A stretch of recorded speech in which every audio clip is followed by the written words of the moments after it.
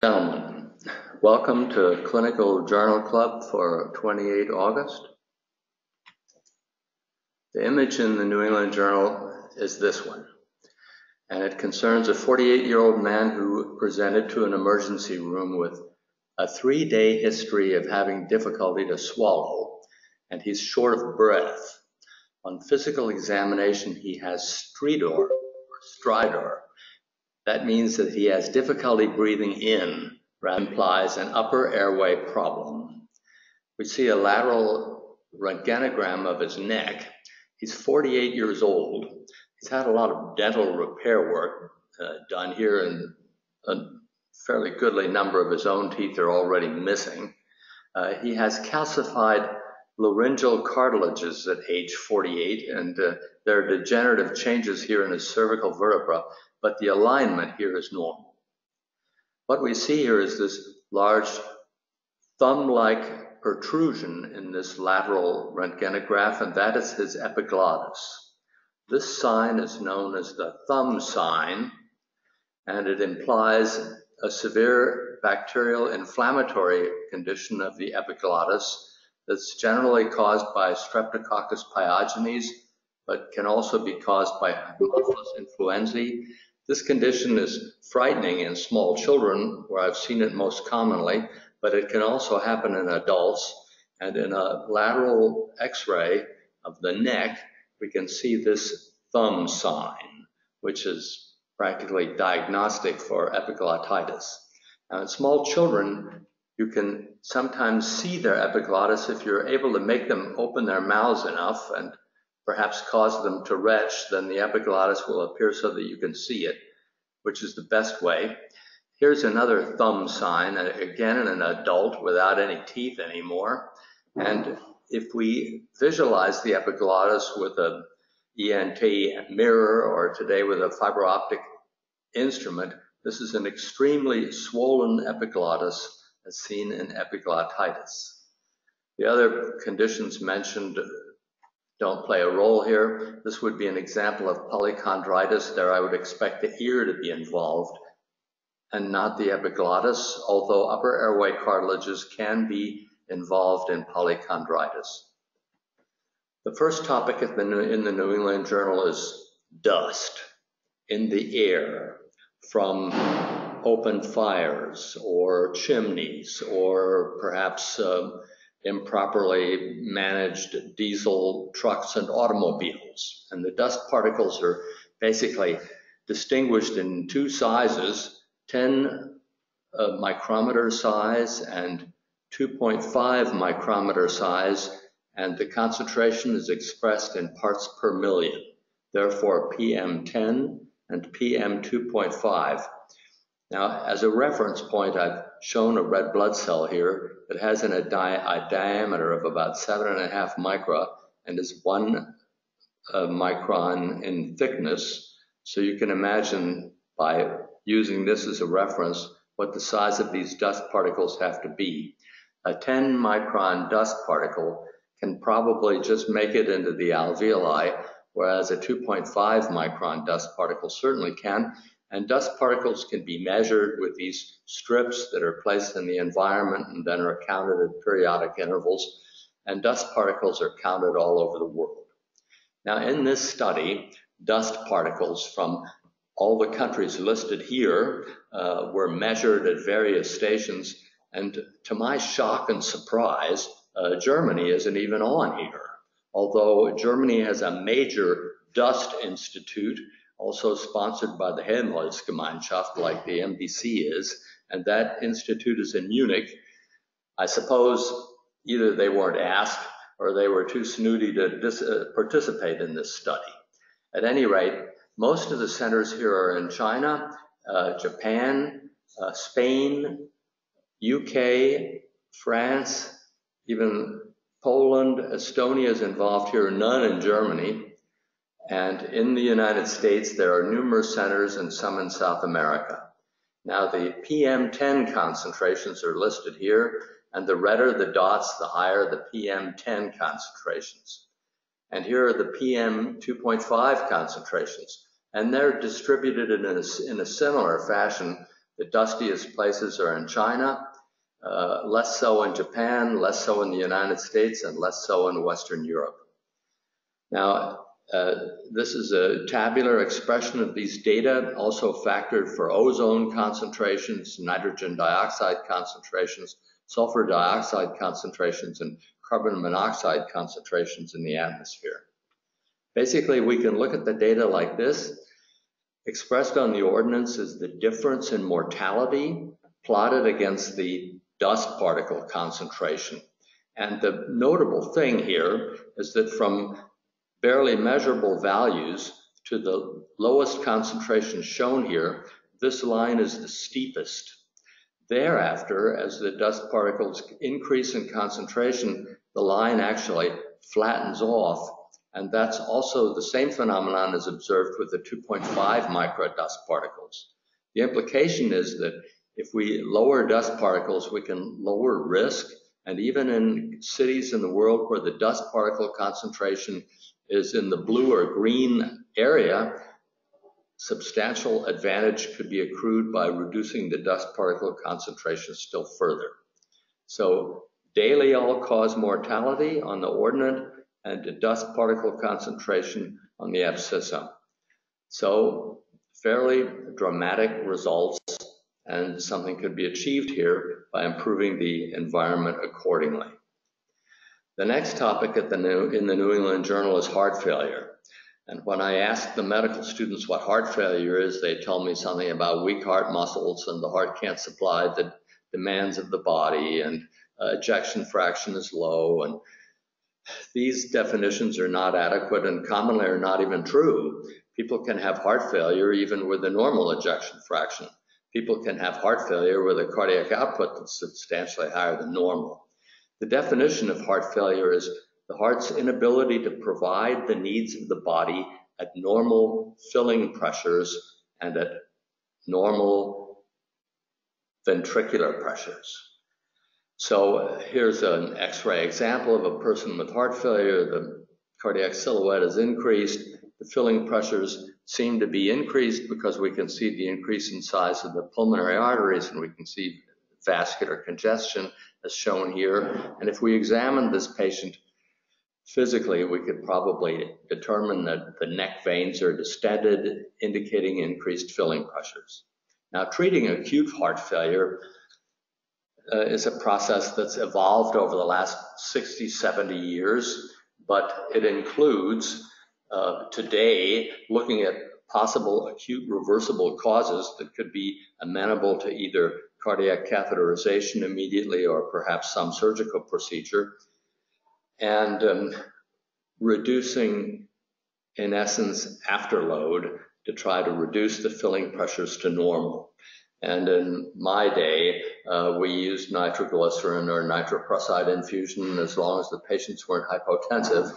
And today we have other drugs that can do this. We can also induce volume contraction, which will also decrease filling pressures with furosemide, etc. But there are other options. And so this is a schematic of what can be done here. Loop diuretic given by IV infusion, inotropes if systolic blood pressure is less than 90 millimeters of mercury, but vasodilators to reduce afterload, that's transmural wall tension in those that have an acceptable systolic blood pressure. Whether or not the patients need oxygen necessarily is a matter of debate, and various other supportive measures can be shown as illustrated in the schema. One more modern way to reduce wall tension and afterload is the infusion of relaxin. Relaxin is a peptide hormone that actually enables pregnancy and delivery to occur. And as you can see here, it's a fairly complicated peptide hormone with 3 disulfide bridges, as shown here. And there are relaxin isoforms 1, 2, and 3. And in the process of parturition, given birth, the relaxation of the ligaments and so that the bony pelvis can expand and soft tissue relaxation, etc., is mediated by this peptide that addresses a G protein coupled receptor. Now, it occurred to investigators that relaxin might be useful in the treatment of acute heart failure. And as a matter of fact, and this product is called serelaxin. It's a relaxin 2 analog.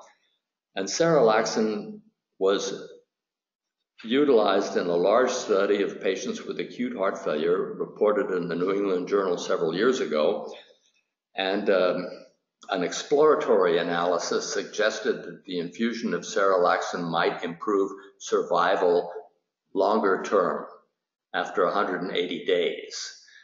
Whereas our concept here is that serelaxin should be applied acutely to get these people out of trouble during an acute episode of heart failure.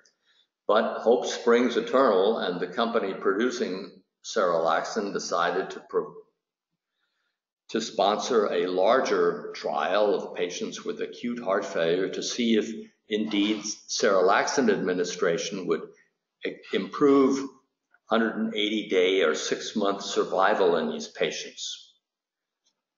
So here are the patients, and there are about over 3,000 patients in both groups. The patients got all sorts of other treatments that are given for chronic and acute heart failure. They had underlying heart disease for the most part, and their heart disease was known, that they'd been hospitalized for heart failure in the past.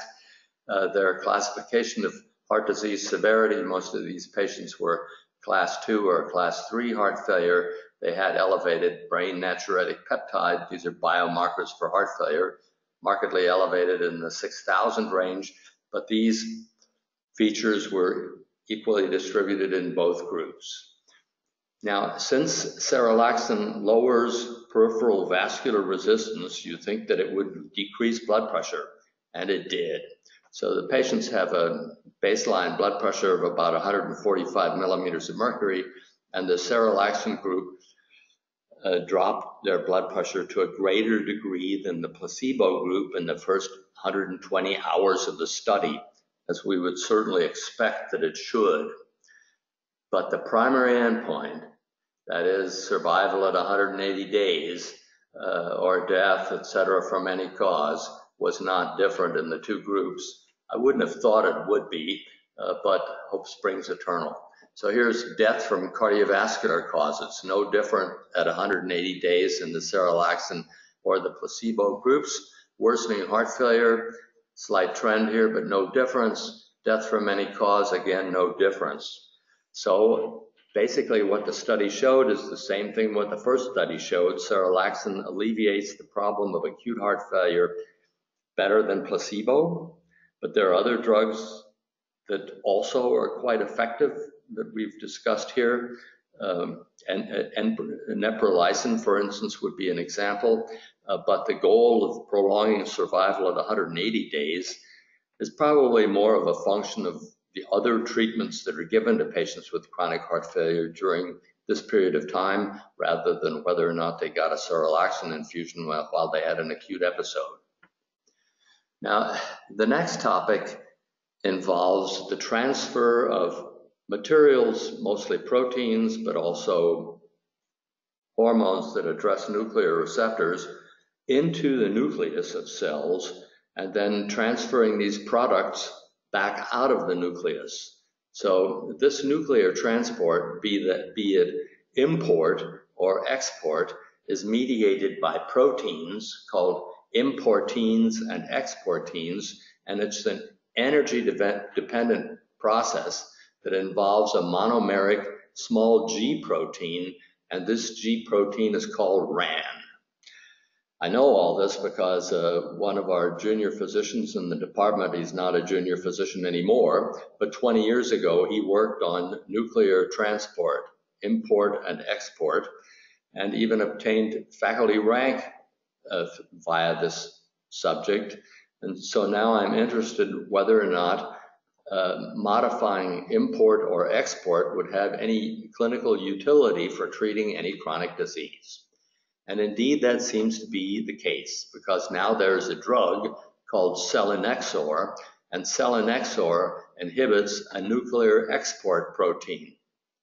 And that's shown here. And selinexor involves RAN transport, and that's why I mentioned this pathway to you. So selinexor is being tried for various rather hopeless malignancies.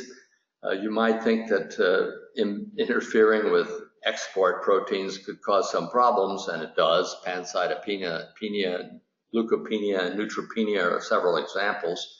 But at any rate, this study concerns a collection of multiple myeloma patients. Multiple myeloma is a lethal cancer. And these myeloma patients had already been subjected, 80% of them, to autologous bone marrow transplant, and they had gotten at least 5 different preparations to treat multiple myeloma, and were nevertheless faced with disease progression. So that's how the study was designed. There's no control group here. These are patients that have no other options. And so basically the question here is more of a safety study rather than a therapy. But nevertheless, here's the duration of treatment in these multiple myeloma patients. And obviously there's a distribution here because you can't just order these patients up. You have to wait for them to show up. And some of the patients died, but a lot of them are still there, and their responses were measured clinically according to progression, imaging, clinical parameters, blood counts, etc. And we see here some of the patients had a very entered a complete remission. That wasn't very common, but a number of them had very good or at least partial responses. So if we look at progression-free survival in these patients with far advanced hopeless multiple myeloma, it's not so bad. And at a year, half the patients are still there. And if they had a good response, they lived longer. If they had a poor response, they didn't. We would expect those kinds of things. And the adverse events, as I've already mentioned, were primarily hematological, with thrombocytopenia heading the list. So this is a novel new protein inhibiting exportin-1. It's encoded by the XPO1 gene. And this drug may offer some cancer patients an additional option. The next topic is ischemic cardiomyopathy. This is heart muscle weakness, bad ejection fraction because of far advanced sclerotic coronary artery disease with multiple small or larger myocardial infarctions in the past. And the idea here is to perhaps revascularize these patients, and we would think that those that have still some viable tissue left would have a better response to revascularization. So here we see some busy persons performing coronary artery bypass surgery on some patient. Very common operation nowadays. Here's the heart-lung machine in the background, and looks like they're doing a good job to combat this chronic vascular disease. So in this study, which is already long since passed, 601 patients were randomized to CABG and the best medical therapy, or just the best medical therapy.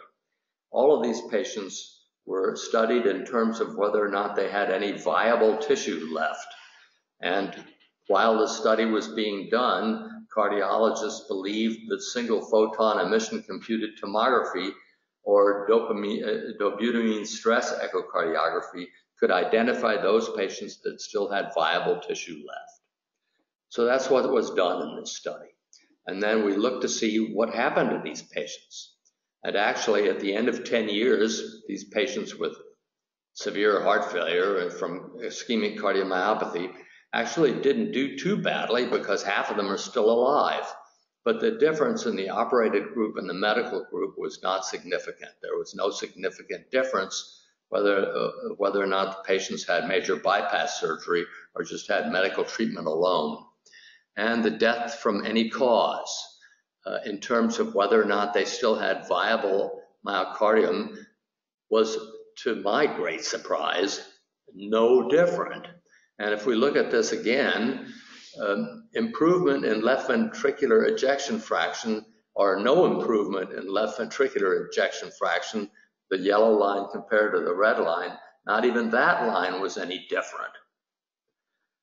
How do we explain this unexpected response? Because indeed, some patients had an improvement in left ventricular ejection fraction.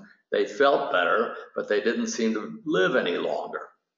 And so this is the follow-up of the Stitch trial. And the follow-up does not confirm the hypothesis that the presence of substantial amounts of viable myocardium is associated with a long-term beneficial outcome after coronary artery bypass surgery. So dwell on that a while. The next topic concerns the interactions between medications and the thyroid gland. This is a terribly important topic, but we'll discuss a few drugs in some detail. Now, you'll recall that the thyroid gland is controlled by the pituitary, and the pituitary gland is controlled by the hypothalamus.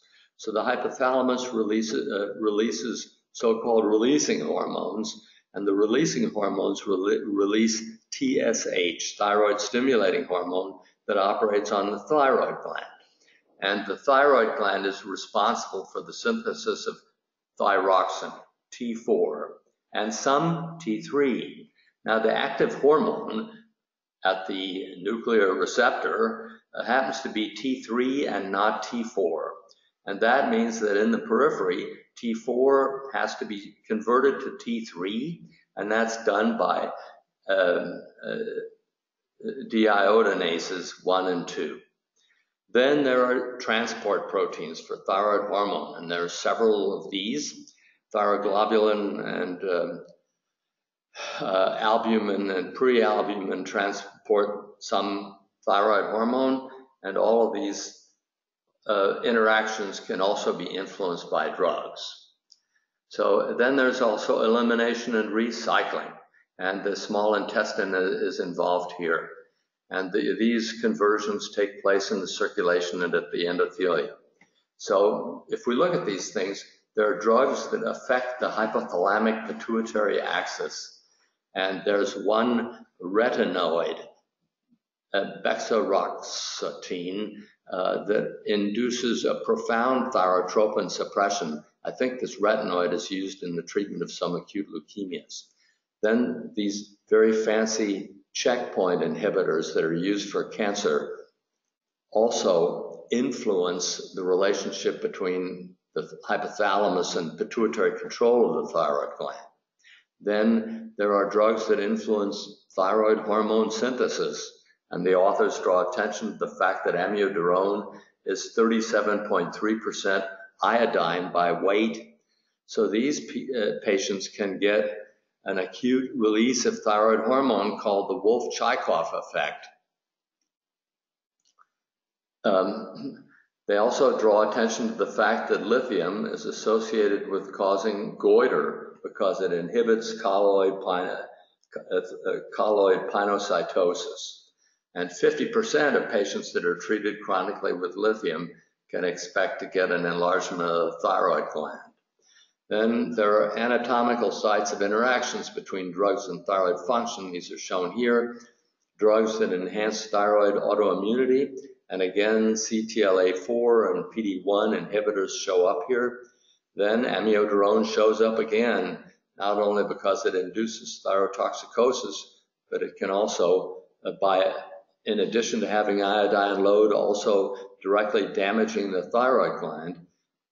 Amiodarone, as we're going to see, also can cause hypothyroidism. Then there are drugs that affect the binding of the thyroid hormone to thyroid binding globulin, and that includes a whole host of candidates listed here, including methadone, heroin, and fluorouracil and estrogen-containing drugs. Even propranolol at high doses is implicated here. Then drugs can interfere with the measurement of the thyroid hormone and confuse the clinicians in that way, in that the binding of thyroid hormone is influenced, either increased or decreased. Drugs that influence the deiodination so that T3 isn't produced properly, etc. And all of these features are outlined in this very important review.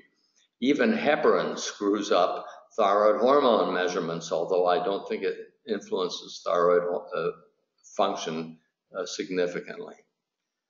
Here's a patient from Japan, enjoyed a fish dinner, then he got abdominal pain. And here's the fish bone that penetrated his small bowel, so we shouldn't swallow those things. Here's the patient from last week that had emphysematous cholecystitis, and indeed Escherichia coli was cultured from a surgical specimen, and he did well after his operation. Now, the case of the week in the New England Journal is this 27-year-old woman that comes in.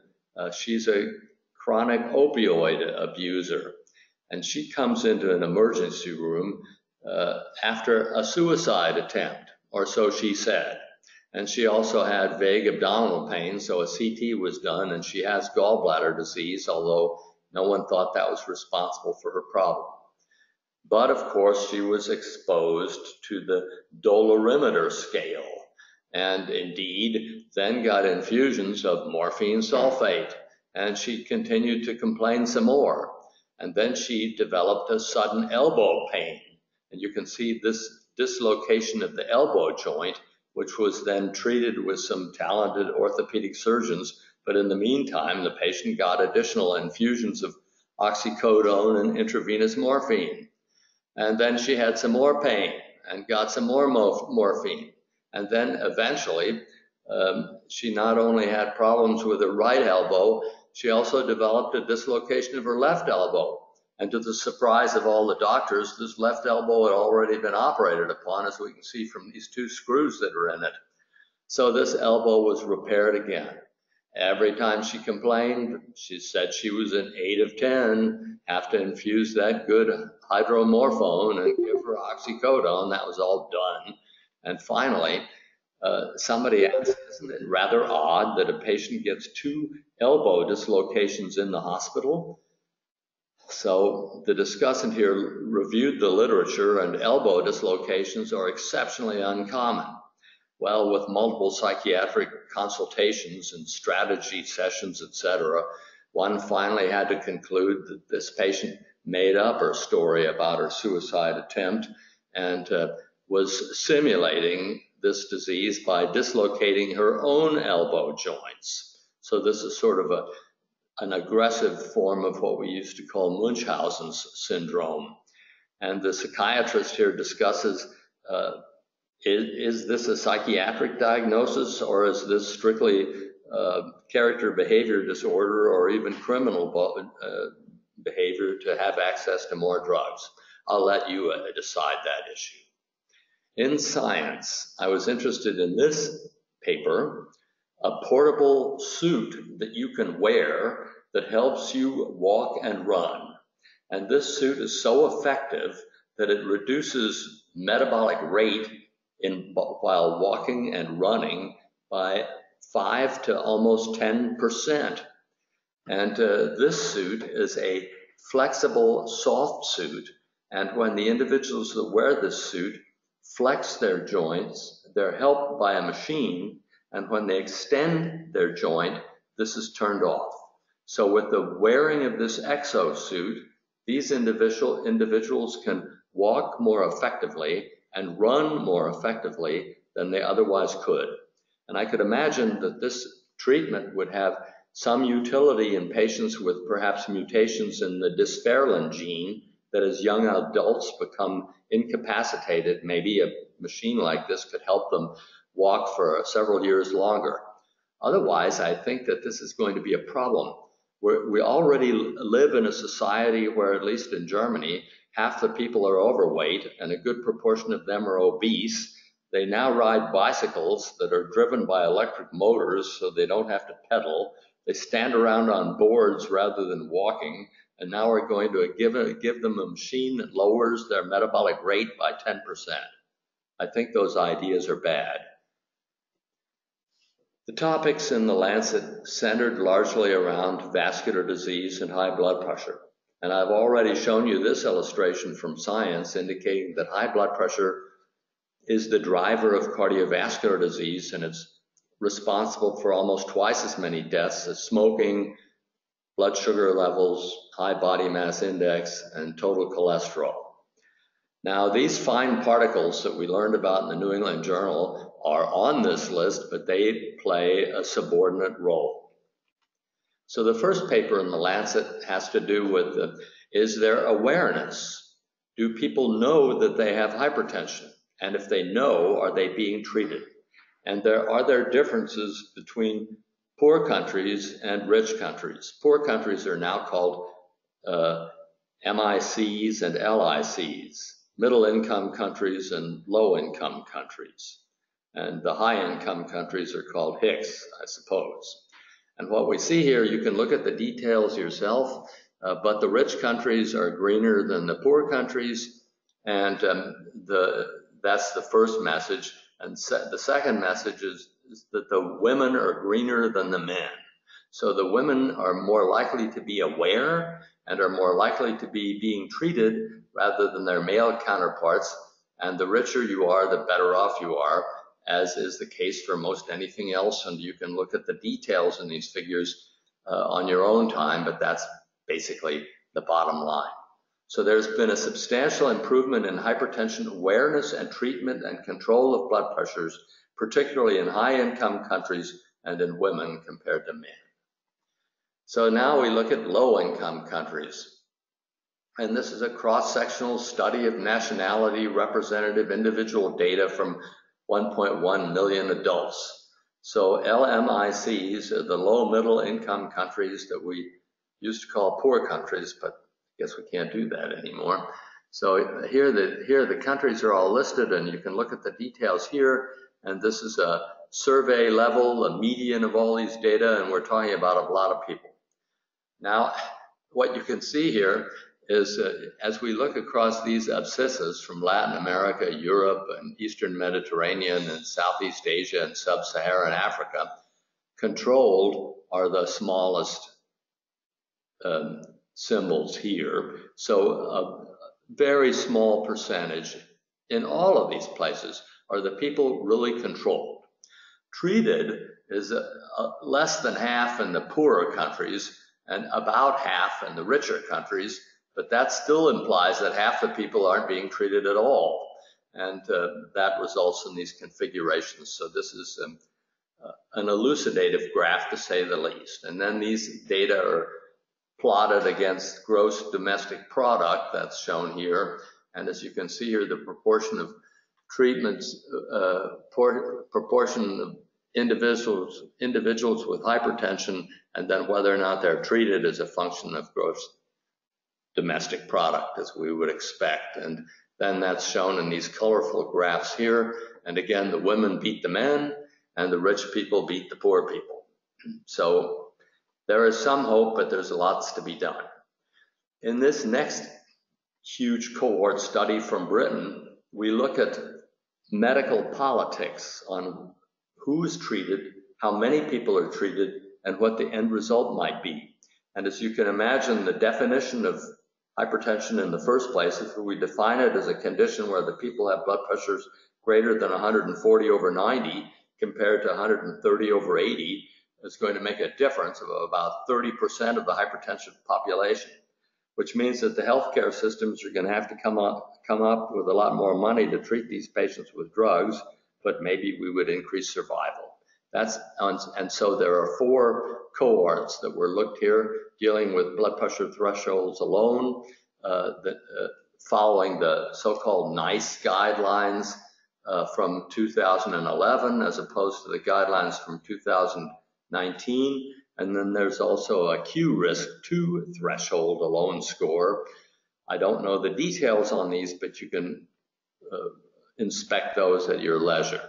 But as you can see here, patients eligible for treatment is a function of which strategy we use to define these patients. And 2019 NICE was a little more stringent, lets a few more people in. Q-risk lets in a few more people in, and the blood pressure strategy alone lets a lot more people in. And that means that this has an important implication for third-party payers and the healthcare system itself. But if we want to get mortality down, this looks like a good way to do it. And the quintiles of diastolic and systolic blood pressure and Q risk quintiles are shown here. And so that has an importance for classification. I couldn't access this next paper, but it's a very interesting paper. It concerns the so-called poly pill.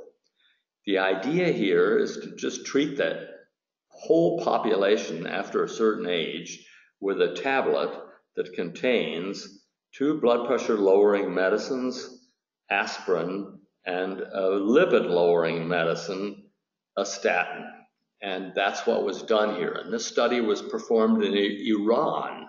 And in Iran, clusters, villages in a certain province of Iran, the whole village was randomized to either the poly pill or no poly pill. Otherwise, they'll let the doctors do, if they had any doctors, they let them do what they wanted. And the poly pill contains hydrochlorothiazide 2.5 milligrams, aspirin 81 milligrams, both low doses. In the blood pressure lowering studies, 25 milligrams of hydrochlorothiazide were used, not 12.5. Atorvastatin 20, which is a lower dose of atorvastatin but should be effective, and enalapril 5, which is a low dose of enalapril. If the people started to cough, they gave them a poly pill that contained a low dose of valsartan instead of a low dose of enalapril. Now, in this study, the investigators, although I couldn't see the raw data, claimed a positive result. First of all, the adherence to the tablets was pretty good. In the villages that were assigned to tablets, 80% of the eligible patients took it, and that was men and women, all adults between the ages of 40 to 75. So the being able to swallow this stuff didn't seem to be the problem. And the investigators claimed a hazard ratio reduction of the endpoint, which is a cardiovascular endpoint, of about 50%. And the result was greater in the ones that had a history of cardiovascular disease, that is a secondary prevention strategy compared to primary prevention. But in any event, those are impressive results, although I couldn't see the raw data. Now, the reviews in the Lancet concern ischemic heart disease, primary prevention of ischemic heart disease in populations. We can look at that, and it involves social determinants, healthcare financing, improving medical education, risk factor assessment, and then chronic and acute disease management, all of the things we know all about already. And we need to consider all these social and genetic factors. I guess this is genomics on a population scale, and look at risk factor determinants. I think the tape measure, the blood pressure measuring device, weighing the people, measuring how tall they are, measuring their hemoglobin A1C levels, and measuring their LDL and total cholesterol. It's probably all we need, but there are other things that you can measure if you're into omics. And then we can look at, I've forgotten what SDG domains are. I'll let you look it up. And social and financial policies and healthcare policies, all these things I guess are relevant. So the next review in the Lancet is the lipid lowering strategies. And I thought atorvastatin 20, as used in Iran, would probably be a good place to start. But triglycerides are important, and HDL levels are also important, and total cholesterol, and lipoprotein small a, and these various things. And then can't forget about fish oil or nicotinic acid and fibrates, etc. Those still play a role. And then there's always PCSK9 for people that are appropriate for, that flunk their statin therapy or that have homozygous familial hypercholesterolemia and those things. So all that's discussed in this review. Then the case that I'm going to stop with involves L'Hermite's sign. And Jean-Jacques L'Hermite was a French neurologist first half of the 20th century, and he discusses a sign where if you suddenly flex the people at the neck, and we're not looking for meningismus here, we're looking for cord irritation. The patients that have cord irritation get an electric shock sensation that runs down their backsides of both lower extremities. That's called Lermity sign. And this sign can be seen in multiple sclerosis, but it can also be seen in patients that have spinal cord tumors, encephalomyelitis, and this sort of thing. So this is an example of a positive Lermity sign in a patient that has Hirayama's disease. Now, I had never heard of Hirayama's disease. This is a spinal cord problem that was first described in Japan.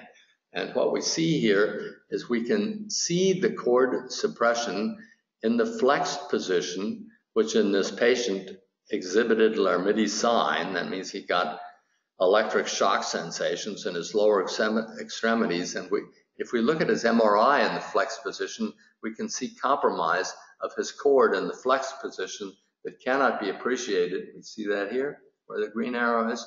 We see it there, whereas we can't see it when the MRI is done in the neutral position. So this Hirayama's disease is a juvenile unilateral muscular atrophy of the upper limb that primarily affects adolescent men and is thought to be caused by dynamic, mechanical, or ischemic injury of the ventral cervical motor neurons.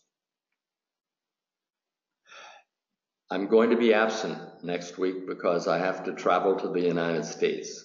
So the week after that, I'll put a data file in the internet and send you an email about it, but I probably will do 2 presentations 2 weeks from now, and because next week I'm on the road. Thank you very much for listening.